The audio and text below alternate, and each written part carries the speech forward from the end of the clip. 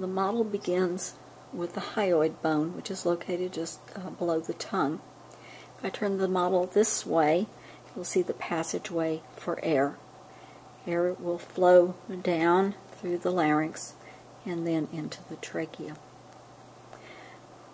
The larynx is supported by 9 cartilages. 3 of them are unpaired. The largest is the thyroid cartilage, then the cricoid cartilage, both of which are unpaired.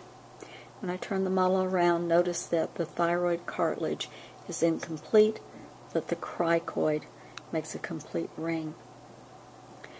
The 3rd unpaired cartilage supports the epiglottis. Now the paired cartilages are the arytenoids. Now you see one here, the other one is covered in muscle. The arytenoids are topped by 2 very small paired cartilages called the corniculate cartilages. And then the little bumps here represent the cuneiform cartilages.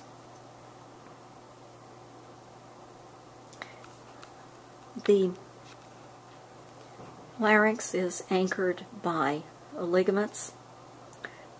There's a hyoid ligament, then a cricothyroid ligament, and then a cricotracheal ligament that anchors these structures together. Now you'll see on the model that there are several muscles. They are involved in movements of the larynx or movements of the vocal cords that are found within the larynx.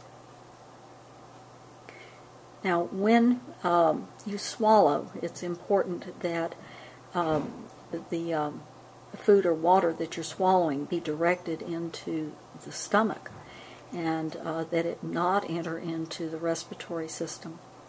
So when swallowing occurs, this entire larynx shifts up, and if I turn this around, it puts a little bit of pressure on the epiglottis. The epiglottis is hinged, and the epiglottis folds back. The little cuneiform cartilages act as a stop for it so it doesn't overfold, and that protects the airway. Now, the arytenoid cartilages are going to be attached to the true vocal cords, and they function in speech production. I'm going to take the model apart now so that we can see the interior.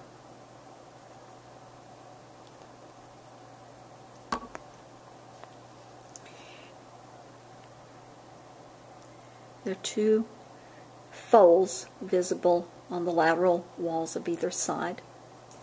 The lower fold is called the true vocal fold, or the vocal cords, true vocal cords, and they are controlled by the arytenoids. The arytenoids attach to them, and in turn the arytenoids are controlled by intrinsic muscles of the larynx. The arytenoids cause the distance between the true vocal folds to widen or to narrow, and that produces changes in the sounds of speech. The folds just above are the false vocal folds. They're also called the ventricular folds. They do not function in speech, but they aid in breath retention. Once air has passed through the larynx, then it travels into the trachea. And the trachea has incomplete cartilage rings that support it and keep it open. Okay, the cartilage ends here and here, but of course there is a ligament that holds things together, and there's muscle on top of that in life.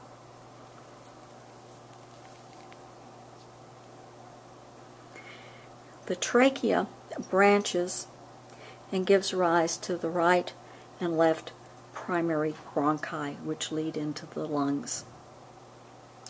Located just inside, right here at the branching, if I were to look inside, there's a shelf-like structure called the carina, which has many sensory receptors. If some particle makes its way into the trachea and lands on the carina, it will set off a violent cough reaction, which is a defensive mechanism to help get rid of things here, to cough them up before they have a chance to come into the lungs. Now, the primary bronchi lead into the lungs, and they then branch when they enter the lungs. And on the left lung, there are two secondary bronchi. The right lung, though, has three secondary bronchi. So here's 1, 2, and 3.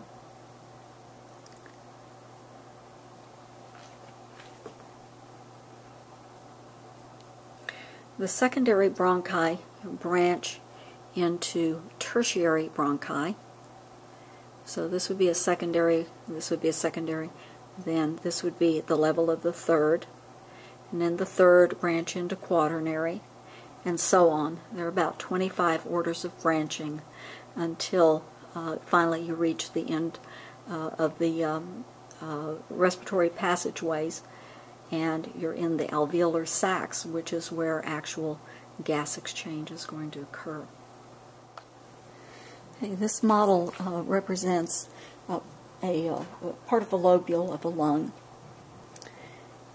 The air has traveled through many levels of branching, and now we're entering into a terminal bronchiole. Terminal bronchioles then branch into respiratory bronchioles. At the level of the respiratory bronchioles, the walls have become thin enough for a little bit of gas exchange. However, they lead into passageways that deliver the air into the alveolar sacs. So right here would be an alveolar duct, which takes air into an alveolar sac. So this would be an alveolar sac.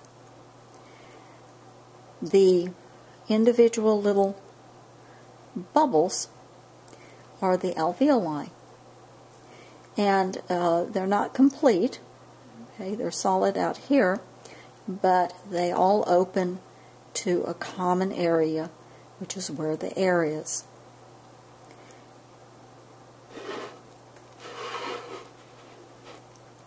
There are extensive capillary beds, of course, on top. The oxygen now is going to diffuse from the alveolar sacs into blood, and the carbon dioxide that's in that blood will diffuse out of blood and into the alveolar sacs. The blood then, of course, is going to go back to the heart and then eventually enter the aorta and be distributed throughout the body. Meanwhile, the air now that's inside of these little sacs is now lower in oxygen and higher in carbon dioxide, and it will be breathed out.